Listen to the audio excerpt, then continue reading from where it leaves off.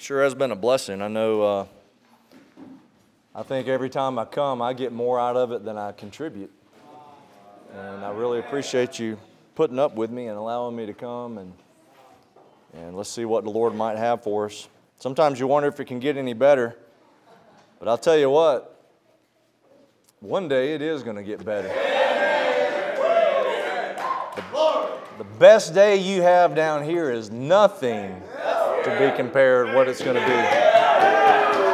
The Bible says, "Eye hath not seen nor ear heard, neither hath entered into the heart of man the things which God hath prepared for them that love Him." It's going to be something, amen? All right, let's open up to Nehemiah chapter number 8. Nehemiah chapter number 8, we'll get right into it. Perfect timing for the message this afternoon, because we're going to be dealing with consecrating your place. We started off with the condition of your place. It was in ruins in need of repair. We talked about construction of your place, rebuilding from the ground up. And last time we talked about the conflict over your place, relying on God's help during conflict. Tonight we're going to talk about the consecrating of your place. You know, we've built some things on the outside, got a wall up. We're kind of in a little camp bubble. Don't you like being in the camp bubble, summer camp bubble? You know, everything's kind of pushed out. You know, the world's kind of pushed out, and here we are. We just, just us and Jesus. So now we've got our wall up, but now we've got to work on the inside and consecrate and get close to the Lord. You know, Paul said to the Ephesian elders when he left, in Acts chapter 20, he says, "I commend you unto God and to the word of His grace, which is able to build you up." You need to be built up from the inside. And so we're going to look at this today. Nehemiah chapter number 8, we'll go ahead and start in verse 1. The Bible says, "And all the people gathered themselves together as one man into the street that was before the water gate. And they spake unto Ezra the scribe to bring the book of the law of Moses, which the Lord had commanded to Israel. And Ezra the priest brought the law before the congregation, both of men and women, and all that could hear with understanding upon the first day of the 7th month. And he read therein before the street that was before the water gate from the morning until midday, before the men and the women, and those that could understand. And the ears of all the people were attentive unto the book of the law. And Ezra the scribe stood upon a pulpit of wood, which they had made for the purpose. And beside him stood Mattathiah, and Shema, and Ananiah, and Urijah, and Hilkiah, and Maaseiah on his right hand, and on his left hand Pedaiah, and Mishael, and Malchiah, and Hashem, and Hashbaddanah, Zechariah, and Meshullam. And Ezra opened the book in the sight of all the people, for he was above all the people. And when he opened it, all the people stood up. And Ezra blessed the Lord, the great God. And all the people answered, Amen, Amen, with lifting up their hands. And they bowed their heads and worshiped the Lord with their faces to the ground. Also Jeshua, and Bani, and Sherebiah, and Jamin, Akub, Shebathiah, Hodijah, Maaseiah, Kelta, Azariah, Jozabad, Hanan, Peliah, and the Levites caused the people to understand the law, and the people stood in their place. So they read in the book of the law of God distinctly, and gave the sense, and caused them to understand the reading. And Nehemiah, which is the Tirshatha, and Ezra the priest, the scribe, and the Levites that taught the people, said unto all the people, This day is holy unto the Lord your God. Mourn not, nor weep. For all the people wept when they heard the words of the law. Then he said unto them, Go your way, eat the fat, and drink the sweet, and send portions unto them for whom nothing is prepared. For this day is holy unto our Lord. Neither be ye sorry, for the joy of the Lord is your strength." Pastor Gene Kim, will you pray and ask the Lord to bless the message for us, please? Father, thank you so much for being with us today. Amen. Thank you so much for being away from the world, the flesh, and the devil. Sometimes some of that can get in here, Heavenly Father. But thank you so much that your Holy Spirit moved, and overall, that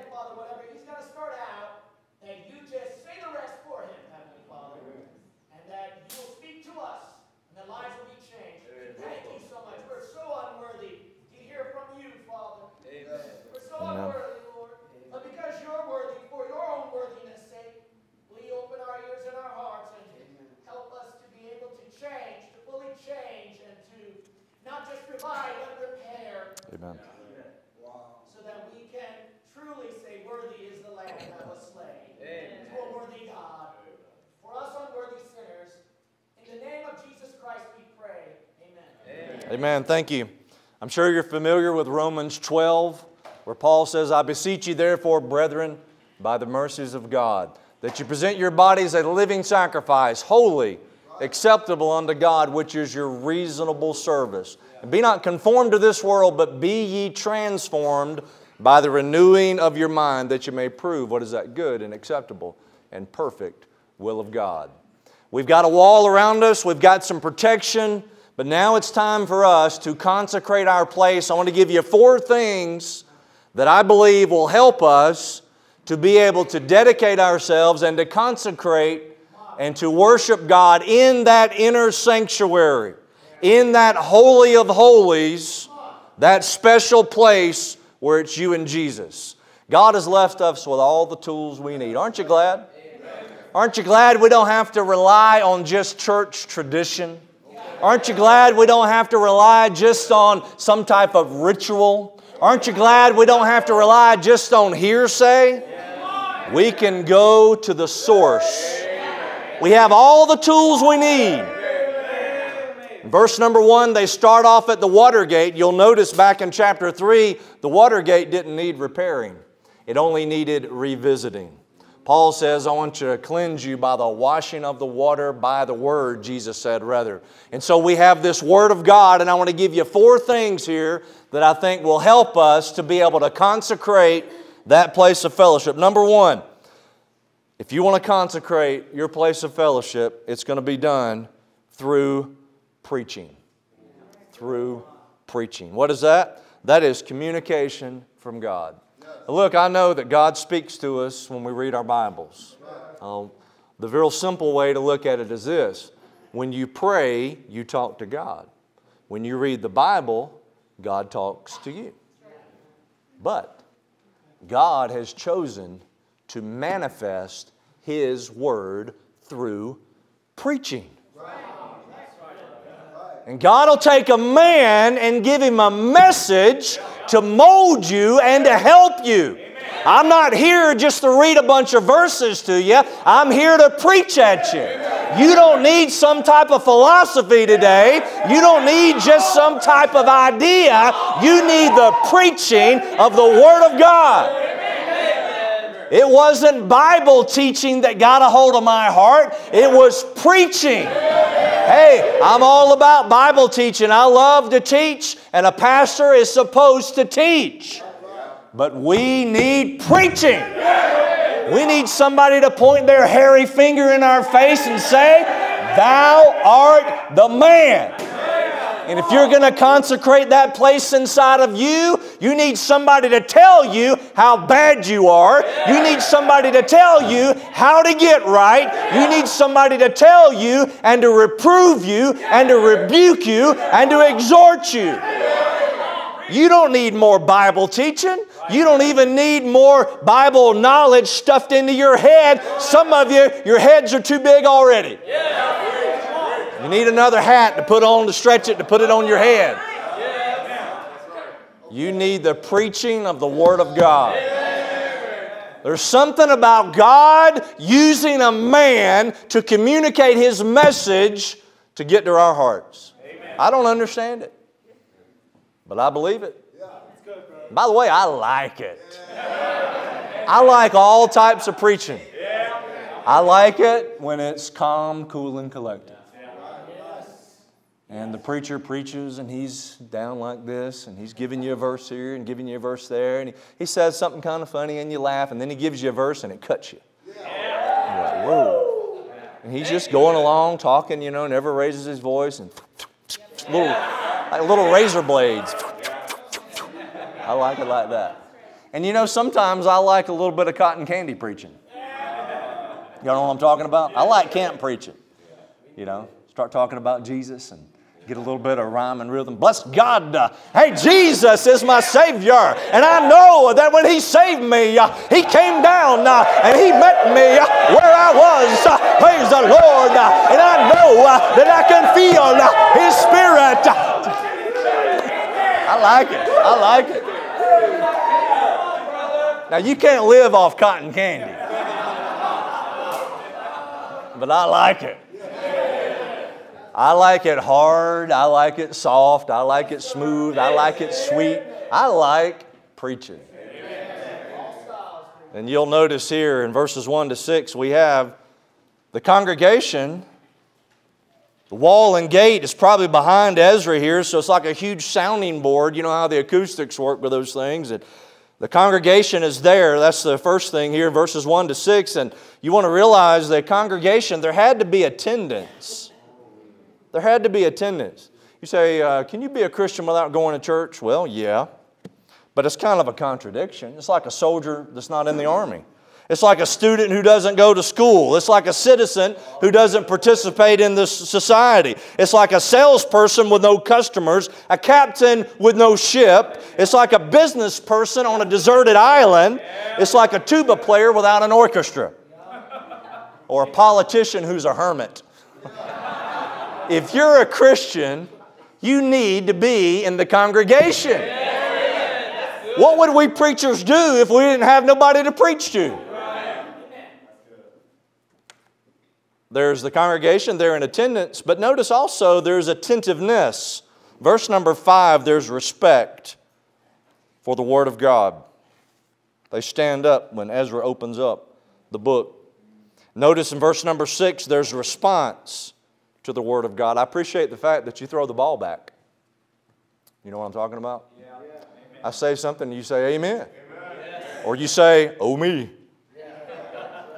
I like when it's responsive. Now look, I understand that some people are more quiet and different churches and different areas and different cultures sometimes, they don't throw the ball back and they sit and they think this is just how it's supposed to be and they don't understand. We're having a conversation here. Between me, you, and the Lord. And every now and again the devil tries to get in there and we push him out. But see, you respond to the message. You know, we're not doing responsive reading. The Lord is in His holy temple. Let all the earth keep silence before Him. Amen, amen, amen. Amen. But you respond. These people, they responded. When Ezra said something, they said, amen. Amen. Or amen. I think they said amen. And they lifted up their hands and they worshiped. You know, I was about 16 years old when we got back in church. I was led to Christ when I was little. And my parents were in a good church and the church fell apart and I was too young to really remember. And we bounced from church to church. You know how it is. And finally, my mother ran into someone that said, hey, why don't you come to church? And so we came and I was 15, 16 years old and I was in the world, playing my worldly music and the whole thing. You know, I was saved, but I sure wasn't surrendered to God. And we came there and week after week, small church. The preacher would stand up and he'd preach like he was in front of a multitude. He got up and he'd preach his heart out. And it took week after week, month after month, and that preaching began to change me. Amen. It wasn't somebody coming up, sitting down, trying to set me straight. It was none of that. It was the pulpit. It was the preaching that changed me. I thank God for preaching. There's a response. Notice in verse number 9, as a result of preaching, there's remorse. There's remorse. The people wept when they heard the words of the law. Notice also verse number 10, there's rejoicing. You know, you need to read the Word, you need to receive the Word, you need to rejoice in the Word. Thank God there can be remorse, but thank God there's rejoicing because you know what? When you bring your sins to Jesus, He takes them and He takes care of that. He's our advocate. John says, hey, He writes these things that we sin not. You're not supposed to be sinning out here. I don't know if you realize that or not. But He says, and if any man sin, we have an advocate with the Father, Jesus Christ the righteous. And He's the propitiation for our sins, and not for ours only, but also for the sins of the whole world. There's remorse, but thank God there's rejoicing. You can rejoice in the Word of God. Jeremiah 15:16, Jeremiah says, thy words were found, and I did eat them, and thy word was unto me the joy and rejoicing of mine heart. Psalm 19:8, the statutes of the Lord are right, rejoicing the heart. The commandment of the Lord is pure, enlightening the eyes. Psalm 111, thy testimonies have I taken as an heritage forever, for they are the rejoicing of my heart. Now, you might get some thrills in the world. You might get some pleasures in the world. The Bible says there's pleasures in sin for a season. But you're not going to find joy.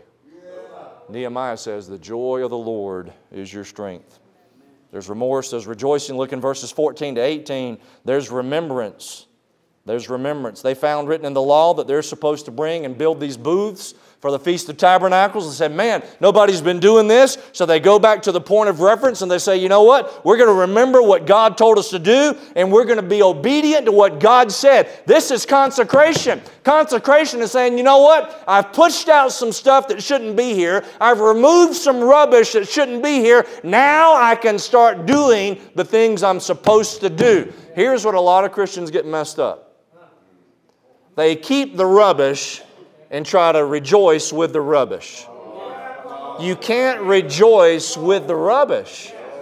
And you can't be obedient and be consecrated to Jesus Christ with sin in your life like that. And so the wall's got to be built. The place has got to be cleansed out. And he says that they came and they remembered and they obeyed. They obeyed. You know, it's good to have preaching that prompts you to do what God told you to do. You know, there's a lot of us here that got called to preach during preaching. God reaches out sometimes and tags us through preaching. God does something sometimes through preaching to get a hold of us. And I'm glad that He does. You say, well, preacher, you know, this thing can't last all the time and we can't be on the mountaintop all the time. I know you got to go back down in the valley. But God will do some special things for you sometimes, just like today. And Billy Sunday was asked one time, they said, preacher, does revival last? You know, does revival always last? He says, no, it doesn't always last. He goes, but neither does a bath, and you need a bath every now and again. Amen. You need a revival.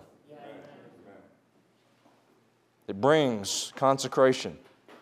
So we have obviously we've got the congregation. But notice we've got the exposition and explanation. Verse number 8. Ezra blessed the Lord, the great God, and all the people answered, amen, amen, with lifting up hands.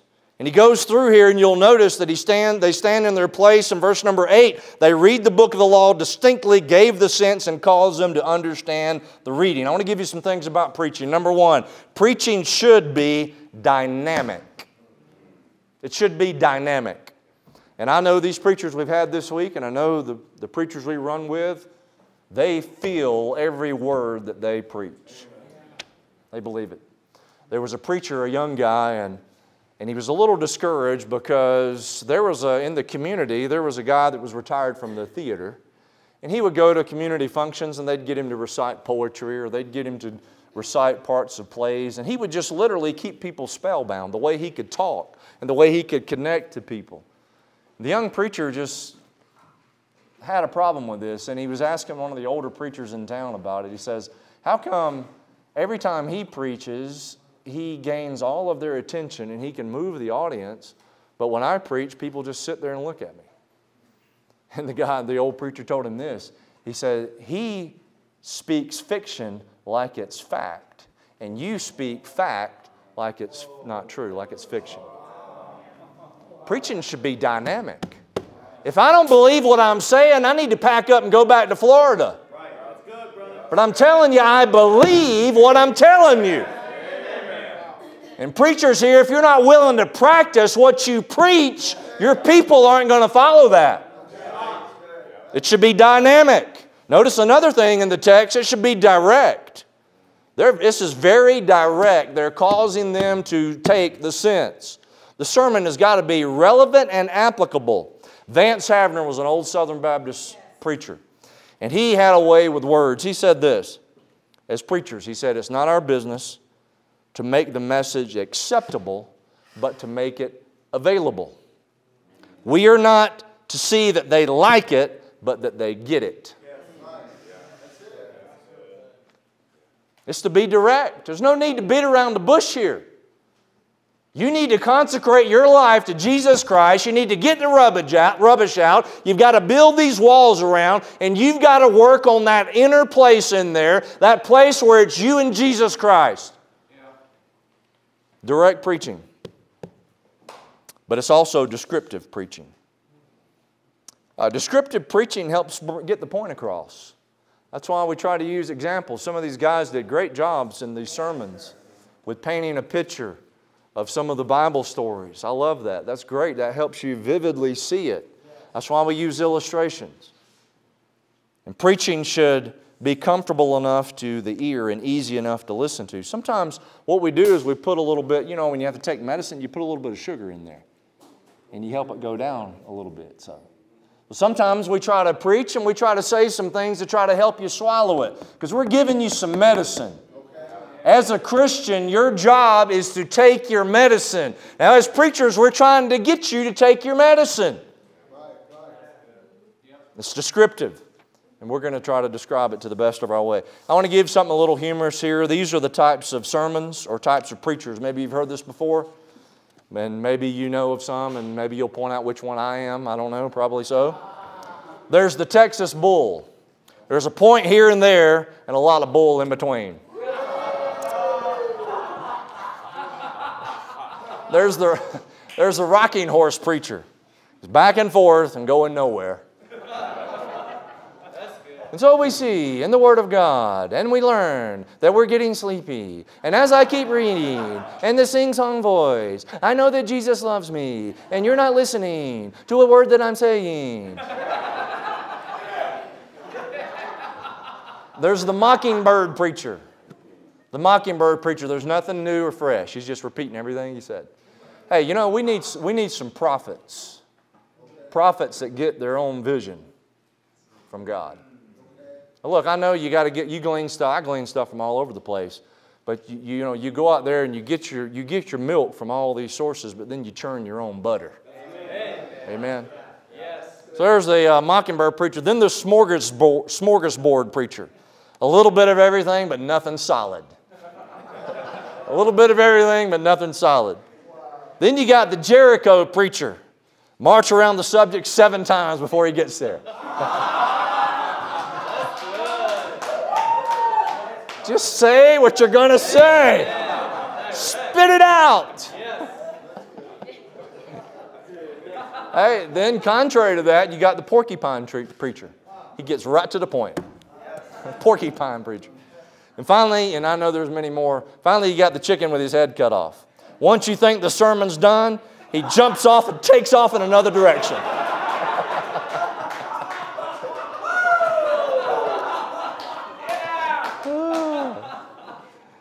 Preaching is to be descriptive. And I want to say this, and don't be offended by this. In some way, preaching has to be entertaining. In other words, we try to captivate your mind. Yes. And I'm not going to get up here and open up with a clip from a movie. If my preaching's that poor where I got to bring in screens and movies, I need to quit. And if you're that sorry of a listener that you can't look at me standing up here even if I don't walk around, you need to just, stand up or something. Hey, amen. Let me sit and you stand up.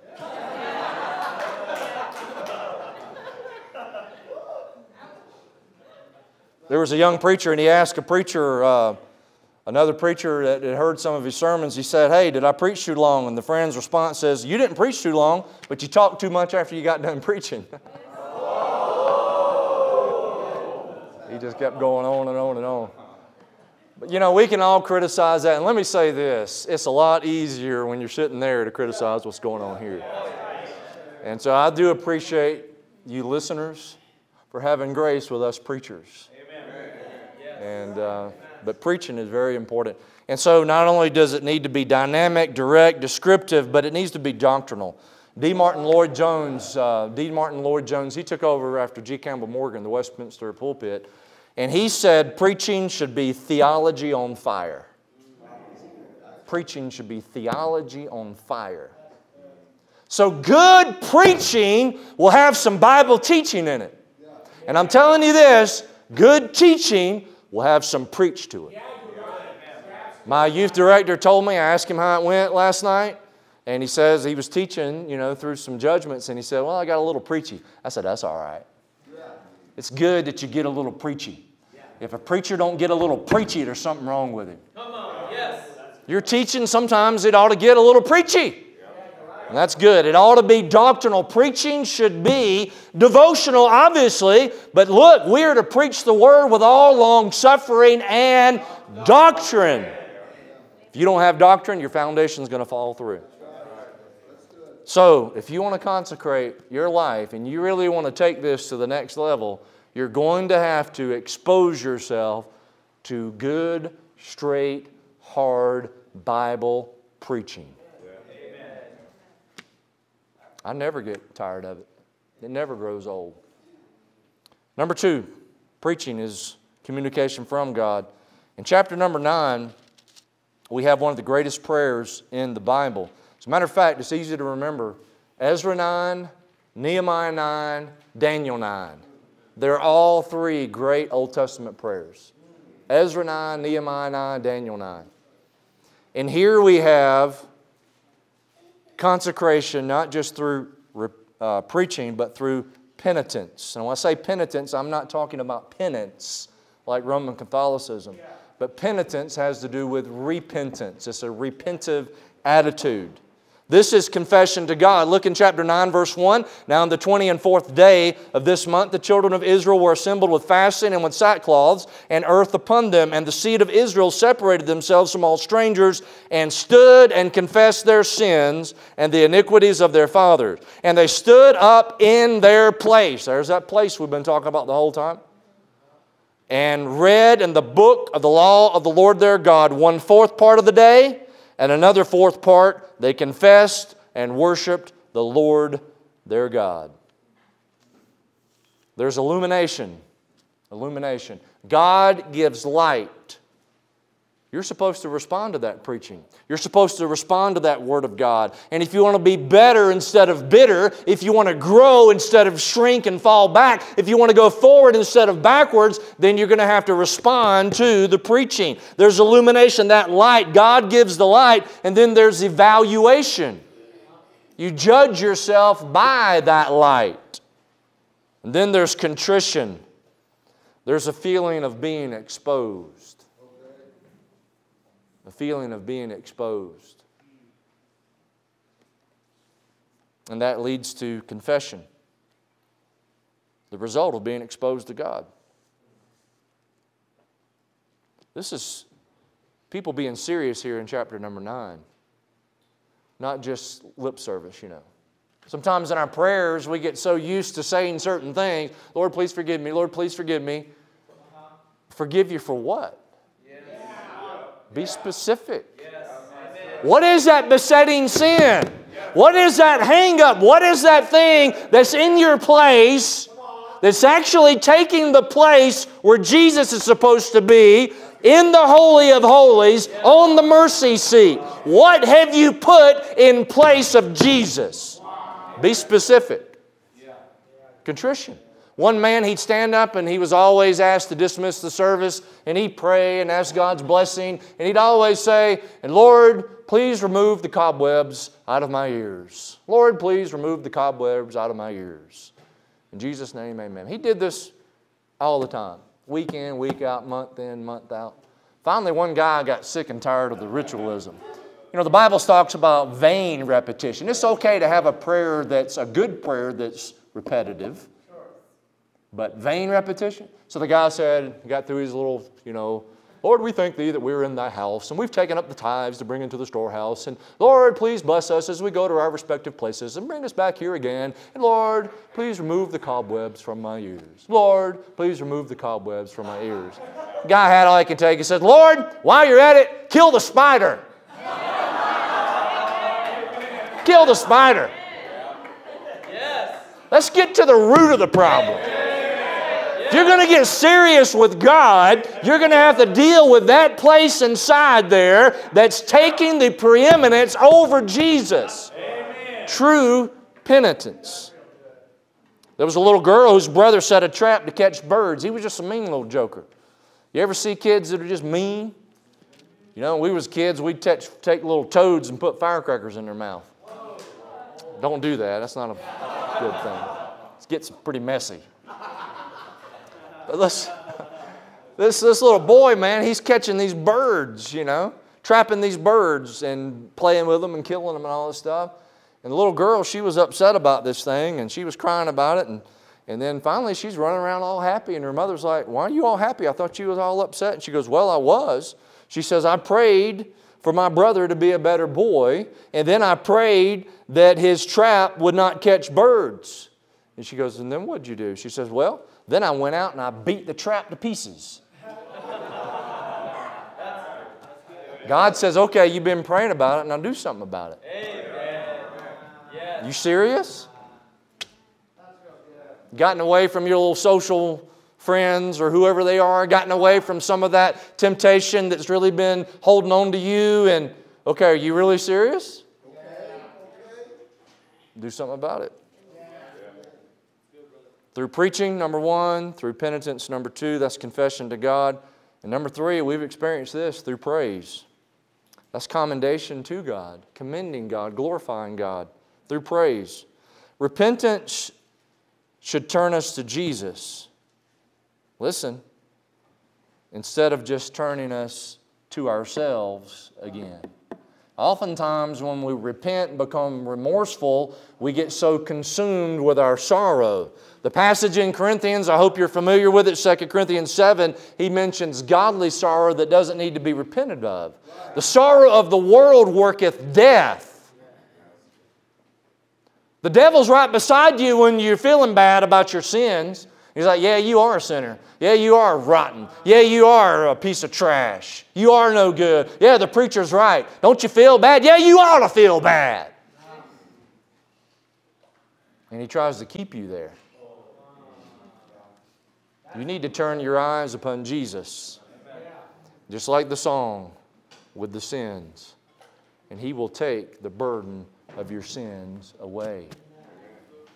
The Bible says if we confess our sins, He's faithful and just to forgive us our sins and to cleanse us from all unrighteousness. He's faithful and just. That's a legal term. God is obligated by the very nature of His justice when the blood is applied to declare you righteous. And if you're willing to acknowledge that and you come in faith and you confess your sins, He's faithful and just to forgive you. Why do you get up from the altar with your head bowed down? Why don't you get up with your altar instead of being sorrowful through your repentance? Why don't you be rejoicing that your sins have been forgiven? Thank you, Lord. Don't you believe it? Are you a real Bible believer? Well, when He says, I forgive you, why don't you believe Him? How would you feel if somebody told you something or you told somebody something and they just didn't believe you? If every time you told them something, they doubted what you said. You would be like, man, you just don't trust me or something. There's not much of a relationship if it's not built on trust. How do you expect to consecrate your fellowship with Him if you don't build it on trust and believe the Bible, where you can move past the remorse to rejoicing? Notice in verse number 4, there's manifestation. Verse number 4 of chapter number 9, they cried with a loud voice unto the Lord their God. In the Scriptures, you'll find a loud voice being used either for devil worship or for Jesus worship. Yes. One of the two things. Notice there's manifestation. Notice verse number 5, there's exaltation. Look at the last part of the verse. Bless the Lord your God forever and ever. Blessed be thy glorious name, which is exalted above all blessing and praise. Notice adoration, verse number 6. Thou, even thou art Lord alone. Thou hast made heaven, the heavens of heavens, with all their hosts, the earth, and all things that are therein, the seas, and all that is therein. And thou preservest them all. And all the host of heaven worshipeth thee. Adoration. These little birds making their little chirping noises. God puts the song in their vocal cords. These trees that pull up all the water into the tree trunks and all the things take place where they're able to grow so big and tall. It's God that's feeding those trees. The air that's blowing through to carry the oxygen where you can breathe it and you can live. It comes from Almighty God. Amen. Thank you, Lord. He is the Creator. Yes. He is to be adored. He is to be worshiped. There's nobody like Him. He's irresistible. Amen. There's manifestation, there's exaltation, there's adoration. Verse number 6, there's realization. This thing hits them like a ton of bricks. Thou, and Thou art Lord alone. And then they begin to see in verses 7 and 8 and 9, they begin to realize this God that is the true God is our God. That's real good. Wow. Not only do I belong to Jesus, but Jesus belongs to me. He's not just the beloved, He's my beloved. He's my God. Hey, you know what? This is the King James Bible, but it's not. This is my Bible. It's got my name on it. This is mine. You know what Paul said after many years of preaching the gospel? He says, it's my gospel. My gospel. It's my Jesus. It's my Savior. It's my New Jerusalem.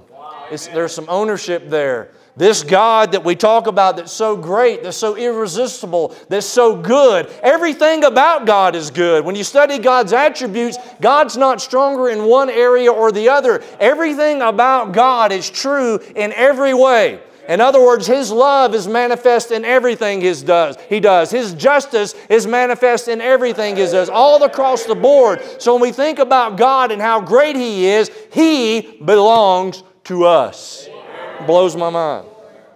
Look in verse number 17. When they're recounting the history, they make a comment here. He says, they refused to obey, neither were mindful of Thy wonders. So what takes place when this passage recounts the history of Israel? And we don't have time to go through the whole deal. But what they're going to do is look back on all these things that God did for Israel. And that is being mindful of God's wonders.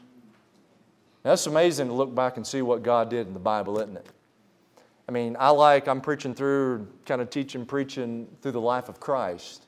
Just not very deep, but just hitting some highlights. And you see that Jesus does some amazing miracles and wonders. Something like 38 miracles recorded in the Gospels. And of course, He did many more than that. He healed many blind people. He healed many lepers. John said if we wouldn't have time to write everything that He did. But you think about those wonders. He did all those things to authenticate who He was. And we have that all through the Bible. And we can look at that and thank God for that. But you know what? There's some wonders that He's done in your life. And sometimes it'll do you good when you're maybe down in the mully grubs, maybe when you're down in the dumps, maybe when you're doing all things with murmurings and disputings. You know, and you got a little aches and pains, and you got a little sorrow, maybe a little disappointment, maybe a little hurt feelings, or maybe whatever it might be, and you're down in the dumps. Maybe you're kind of like Paul and Silas, and you're in the jail, and you're in the prison, and you begin to pray. Because you're supposed to pray. Oh, I think Silas probably started off and he's like, Lord, we're just trying to serve You. Look what happened. Here we are. We love You, but man, it sure stinks in here. So I think Paul might take over and say, Silas, let me pray a little bit. Lord, we're thankful that we're not dead. We're thankful that we still have some food in our bellies from yesterday. We're thankful that we're alive. Lord, we're thankful that You saved us. We're thankful that we're going to heaven one day. We're thankful that You gave Jesus to be our sacrifice. And we're thankful that for God so loved the world that He gave His only begotten Son, that whosoever believeth in Him should not perish but have everlasting life. We're thankful for God sent not His Son into the world to condemn the world, but that the world through Him might be saved. And he goes on and on and on. And maybe he gets in there and says, that if thou shalt confess with thy mouth the Lord Jesus and believe in thine heart that God hath raised Him from the dead, thou shalt be saved. For whosoever shall call upon the name of the Lord shall be saved. And that jailer comes in after the whole thing busts up and says, Sirs, what must I do to be saved? They said, believe on the Lord Jesus Christ and thou shalt be saved and thy house. You know, you start with the mully grubs, just start, like you said, count your blessings. Count your blessings. If I got and you got what you truly deserved, you would be in everlasting darkness right now. The fire that can burn a soul but not consume it, that would be you right now. He says in Ezra, He has punished us less than our iniquities deserve. And so when you get the mother grubs, you need to look at this and be mindful of His wonders. And as they look, verse number 7, there's the wonder of His choosing. God chose Abram. And we know, of course, when you deal with the election, we obviously have a national application to the people of God in the Old Testament, which is the nation of Israel. The people of God in the New Testament church age is the body of Christ. Two different people under two different testaments. And so you want to understand that we can make application here, and you think about it. You know what? I am part of that body of Jesus Christ. What a blessing. The wonder of it all. I could have been born in Saudi Arabia. I didn't choose to be born in the South. My dad got saved the year I was born. And he's the man that led me to Christ. What's the chances of that? And you know, some of you know my testimony. How did my dad get saved? Well, he got saved on a Sunday, I believe it was. My mother got saved on a Tuesday visitation. She got saved on Tuesday, went to church Tuesday or Thursday, went to church that Sunday, and then my dad got saved. That set in motion me standing here. I could have been born in China somewhere. I could have been born in some home where the parent, I had no choice in that deal. Look, I'm just telling you, sometimes you got to back up and realize there are many mysteries that we're never going to understand. But we have to sometimes be consumed at the wonder of it all. The wonder of His choosing. Amen. Verse 7, notice verse number 8, the wonder of His covenant. He made a covenant. Here's the deal with us. You know the covenant that's between you and God? It really isn't between you and God. The covenant that you're involved in is between God and His Son, Jesus Christ. You remember that Old Testament passage about Mephibosheth? Okay, David, of course, became king. And David had a friend named Jonathan, who was the son of Saul. And David and Jonathan made a covenant. And Jonathan said, look, I know you're the guy, and I might be next to you one day, but I tell you what, don't cut off my seed. Don't cut off my descendants. David said, I promise, I'll make a covenant between me and you forever. Well, when David becomes king, normally what happens when a monarch would take the throne, they would destroy any threat of the old monarch from coming back. And so the general idea would be that you would destroy any descendant of the previous king or any future descendants it might be. So Mephibosheth is down in a place called Lodabar. Lodabar. And David sent his chariots to go fetch Mephibosheth. And when those chariots came to fetch Mephibosheth, I don't know if you know anything about Mephibosheth or not, but the Bible tells us that he was crippled from a fall. You see, something had happened that messed him up for his entire life. And he couldn't just run and escape. He was basically a sitting duck. And here comes those big chariots out there, and here comes David's men, and they're knocking on the door. And for all practical purposes, maybe he thinks, okay, this is it. They're coming to get me. The new monarch is coming to get me. I'm one of the descendants. I'm in this bad covenant here, and he's going to come take me, and I'm done. Those big soldiers come in there, and they probably just literally pick him up like some of you guys were carrying each other around here. They picked him up, carried him out, and take him off. He has no idea what's going on. He's probably just shaking in his pants there. And they bring him and drop him down there before David, and he's probably just shaking.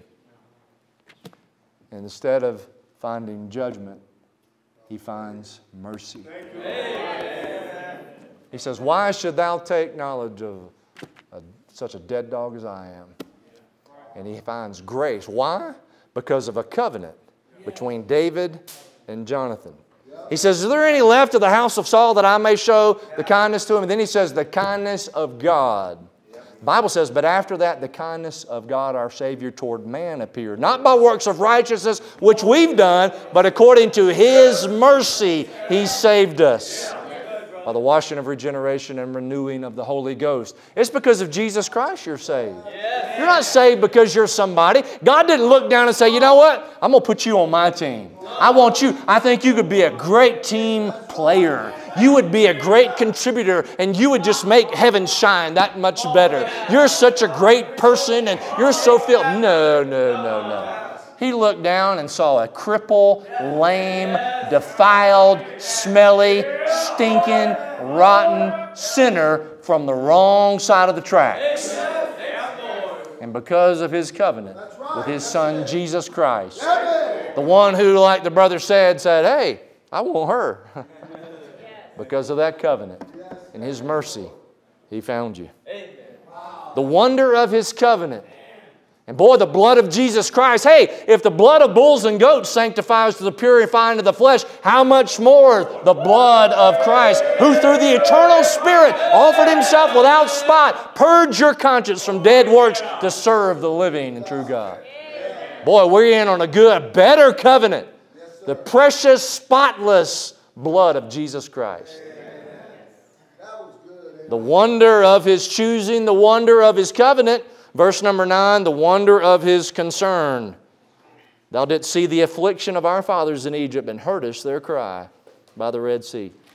You know, you ever think about how busy the Lord must be?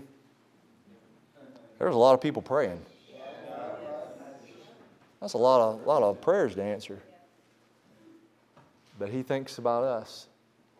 And He's concerned about us. Sometimes in my pettiness and my stupid depravity and my stupid, I don't know if I want to call it a sissified handicap or whatever it may be, I think, Lord, why should you even care about me? You've done everything for me. I've hardly done anything for you. And here I come again asking for more help. The Lord says, that's okay. Casting all your care upon me, He says, for I care for you. The wonder of His concern. Verse number 9. He heard their cry. Go ahead and cry those tears. You know what He does with those tears? I heard some of those tears. I was down here praying after Brother Gorski's message. I heard some of these folks crying. So what does God do? He takes those tears and He puts them in His bottle. You go ahead and cry those tears. The Lord hears it. The wonder of His choosing, the wonder of His covenant, the wonder of His concern. He's such a magnifical God, like that word's used about the temple. Magnifical. And here He is in His majesty and His glory, and He takes time to care about us. The wonder of His conquering, verses 10 and 11. He showed signs and wonders. Verse number 11, He divided the Red Sea. You know the story of the Exodus, the wonder of His conquering. Think about the things He's brought you through. Think about the Red Seas in your life that He parted to get you where you are right now. And then notice verses 12 and 13, the wonder of His communion. He brings you out of Egypt so He can have communion and fellowship with you. Moses told Pharaoh, look, we can't sacrifice in the land. Pharaoh tried to compromise just like Tobiah will try to compromise with you. Tobiah will say, look, let's have the Mosque of Omar and the Temple of the Jews. Tobiah will say, look, you go ahead and have your little summer camp as long as I can have Monday, Tuesday, Wednesday, Thursday, Friday. You have your little Sundays, but let me have the rest of the week. Pharaoh said, look, why don't you just sacrifice in the land? Moses says, nope. We got to come out from among them and be ye separate, saith the Lord, and touch not the unclean thing. And so He brought them out to commune. He's built the wall around the city the last few days. He's removed the rubbish so you can finally commune without interruption. So you can have a clear signal where you can have a real connection. Notice His communion in verses 12 and 13. There's His conducting in verse number 12. He led them. Sometimes the reason you don't see God's hand and you can't see where He's leading you because there's too much rubbish in the way. Sometimes it's because there's too much fog there. There's too much stuff, humidity on the windshield. Notice He's conducting. He's leading them in the pillar of fire by day by night and a pillar of cloud by day. Notice not just His conducting, but His commands in verse number 14. He made known His holy Sabbath and His commands. You do what you're supposed to do today, and the God will give you the commands for tomorrow. Don't be so bent out of shape trying to figure out what you're going to be doing in 5, 10 years. You do, like one of the preachers said, you got light for right here. You take that light and you take that step in that light. Yes. And God will lead you one simple step at a time. Amen. Sufficient to the day is the evil thereof, Jesus said. Notice His conducting. Notice His command. Look in verse 15. Notice His cuisine. He gave them bread from heaven for hunger and brought us them forth water out of the rock for their thirst and promised them they should go and possess the land. He gave them bread and water. Bread and water. God will feed you. Finally, let me say this and we'll wrap it up. We've got the preaching. We've got the penitence. We've got the praise. Your commendation toward God. Now we have in chapter 9, the last part of it, in chapter 10, we have promises made. When they get done with all of this, the leaders get around in verse number 38. Look, they made a sure covenant and they wrote it and they sealed it up and put their names on it. Chapter 10, if you come down, we won't read all the names to get to the end of the thing. But verse number 29 of chapter 10, they clave to their brethren, their nobles, and entered into a curse and into an oath to walk in God's law, which was given by Moses, servant of God, and to observe and to do all the commandments of the Lord our Lord and His judgments and His statutes. There are promises to make. This has to do with a commitment to obey God. A commitment to obey God. God gets you in that place. We have exploration. Exploration. What is that? That's a review of what God did. We even have anticipation. We get a glimpse of what God's going to do. Boy, don't that give us encouragement, man? Especially when you see what I believe are the beginning stages of a collapse of this empire. The United States empire. I believe we're going to see it collapse financially. We've already seen it collapse morally and spiritually. It just has to happen. But you know what? I'm not looking for this. I'm looking for that blessed hope and the glorious appearing of the great God and our Savior. We have anticipation. We have exploration to see what God did. That encourages us because, you think sometimes God can't do something, then God will remind you what He did in the past. Well, if He can do that back then why do I have to doubt Him that He can do it now? And then we have anticipation. We can look at what God's going to do. But with all of that, it brings us to resolution. Remember, we're consecrating our place. We're presenting our bodies a living sacrifice, wholly acceptable to the Lord, which is our reasonable service. Resolution. D.L. Moody, the great preacher, said this. Said, Paul said in Philippians, this one thing I do, not these many things I dabble with. What will happen is your mind's stuffed, your heart's exploding. The devil's always going to try to divert you. And he'll try to get you over here and over there and over there and over here and over here. You need to fine-tune it. Yes. That's why I don't give you all these specifics and tell you, you need to take this type of job.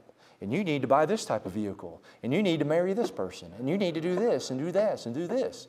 We can give you some generals, but in that book and in prayer, God the Holy Spirit is going to give you some specifics. This one thing I do. You've got that place of fellowship where Jesus needs to be at home, where He needs to be comfortable, where He needs to be exalted, where self needs to decrease and He needs to increase. You take a river, and if a river it has real narrow banks, the current will be super strong. But if a river, I've seen the Mississippi at a couple different spots, and the Mississippi, especially when it gets down to form the Delta area, it spreads way, way out. And once the banks are spread way, way out, there's no force anymore. And you think you got to get over here and do this, and you got to get over here and do that, and you think that's going to please the Lord, and you think that's going to please the Lord, but really, you're actually watching all these people and you're doing these things that all these other people are doing. You need to narrow it down to you and Jesus Christ and something specific He's led you to do. This one thing I do. Are you ready to be serious? Can you really say, I present my body a living sacrifice, wholly acceptable unto God? Consecration. I don't know how much new vehicles are. I know some of those trucks are $70,000 and $80,000. I couldn't buy one of those. But can you imagine, let's say you were going to buy a new car, let's say it's $45,000. Let's say you go in and you order this car. A lot of times you have to order them now. And so you go ahead and pay everything in full, $45,000 in full. You keep calling the sales guy and you're like, hey, when can I pick up my car? And the guy's like, well, we're a little back, everything's behind. It's going to be a couple weeks, So you wait, you call him. He goes, well, it's going to be a couple more weeks. And you keep waiting and waiting. Finally, he says, okay, it's here. Come on in. You come in to get the car. You're all excited, You've already paid. You're ready to go. You just can't wait. And you're looking around for it. And he comes out with a box. And he hands you this box. And you open up this box. And here's a gas cap. Here's a windshield wiper. And here's a couple of hub caps. You didn't pay $45,000 for spare parts. When Jesus' precious blood was shed for you, you were bought with a price. Therefore, glorify God in your body and your spirit, which are God's. You know what we do? We just give Him our spare parts. The offering plate's passed, so we say, let's see what I got. Let's see. I got $1. I'll throw in $1. I got $1 left over. I'll keep the 9 for myself. I'll give him 1. Just give him what I got left over. Well, I don't have anything planned. The kids don't have anything good. I think, we'll go out on the public ministry today. We don't have nothing else going on. Well, we'll be there. Well, I don't have any overtime, so I can make it to church this week. Don't have any overtime. I can be there. Well, I'm not too busy. I got time to read a few chapters of the Bible. I'm not too busy. I can do that. We give God our spare parts. That's good conviction, brother. That's not consecration. Why did you go to all the trouble to get all that rubbish out, to put all those blocks and all those walls in place to keep the devil out and to keep all this bad stuff out if you're not going to let him have everything? I'll close with this. Some of you got married, and I'm assuming you do it kind of like we do. You'll have typically a wedding rehearsal the night before. Is that most everybody? You do a wedding rehearsal where everybody that's in the wedding party, you get there and you literally go through everything. You have the musician. They tell you when to walk down. And that joke, by the way, was what you do. You tell here's the instructions you give to the bride. Okay, you got to remember these 3 things that's going to help you in your marriage. Okay, as you walk down there, you remember you got to walk down the aisle. Then you got to walk to the altar. Then you go to your bridegroom, him. Remember, I'll alter him. I'll alter him.